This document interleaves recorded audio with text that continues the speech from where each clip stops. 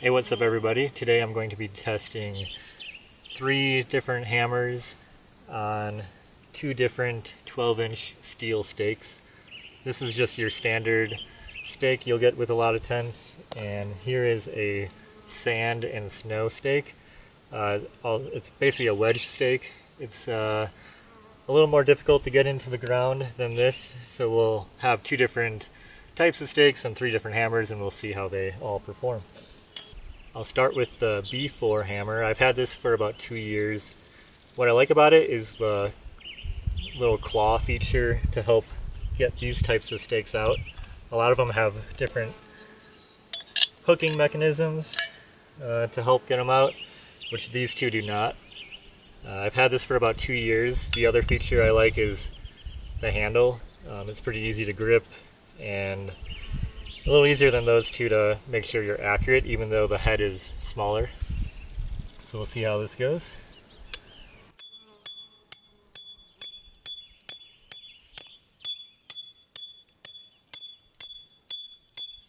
I'm probably going like 60%, just making sure I hit it. And I'm just going to leave it in there so I can get it out a little easier. And we'll try the sand and snow stake.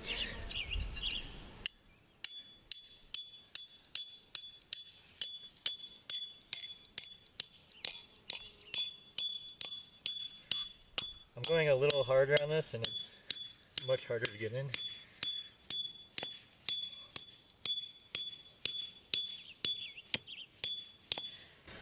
Alright, so that was a little more tiring than this one.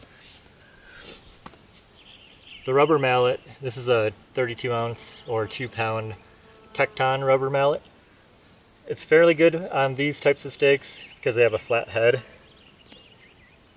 but these will definitely tear into it after a while.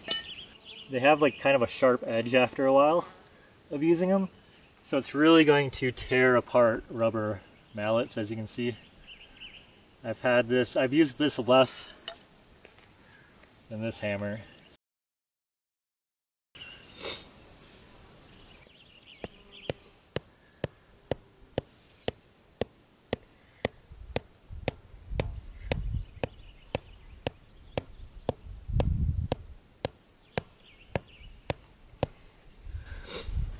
So, I don't know, this isn't an exact science, but I would say that was a little easier than getting this one in.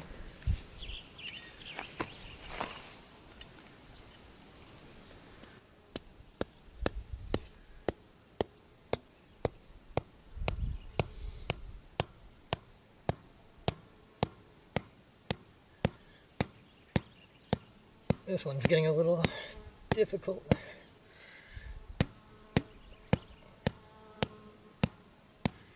Alright, I think it's about even. Maybe this is a little higher still, but it's going to just keep tearing into this, so I'm going to stop there. And this is a 3 pound little Sledge. Fairly new, so it's a little smooth on this side, but I've tried to rough it up a little bit.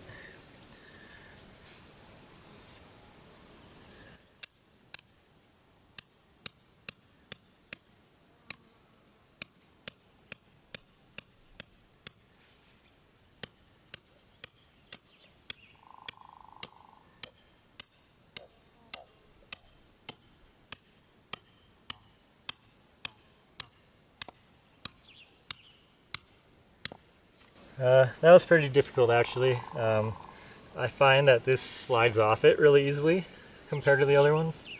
So even though I'm hitting it, I feel like I'm losing some of the power just from it kind of gliding off.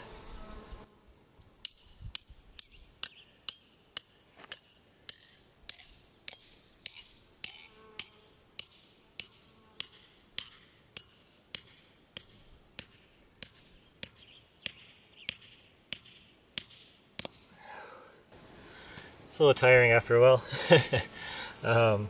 Yeah, I think this is probably the hardest one to use. Even though it's heavier, it just doesn't have as much leverage, and it's also a little more difficult to be accurate on it. And now that they're all in here, the hard part is actually getting them out. One option is to get a hammer that has a claw like that. Another option is if you're using these, you can actually fit them through their own little hoop. And obviously I got this in the way, but you can just kind of rotate it back and forth. It comes out fairly easily. You're not really going to be able to do that, obviously, with this. It's going to be hard to get leverage there. So that's where this comes in. Takes a little bit of brute force there, but nothing the average adult can't handle. These are a lot easier. You can kind of start by rotating them back and forth, and they come out much easier.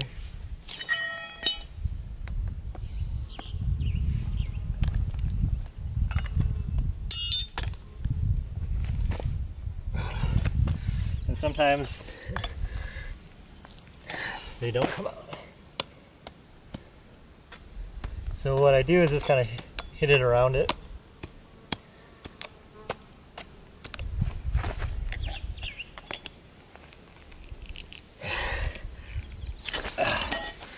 Whew.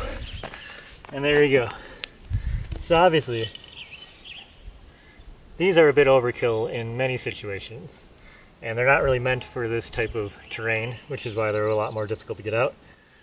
I find these stakes to be much more practical for about like 80% of situations, so if you don't have these, I'd recommend getting them. So default to this, bring these in certain circumstances.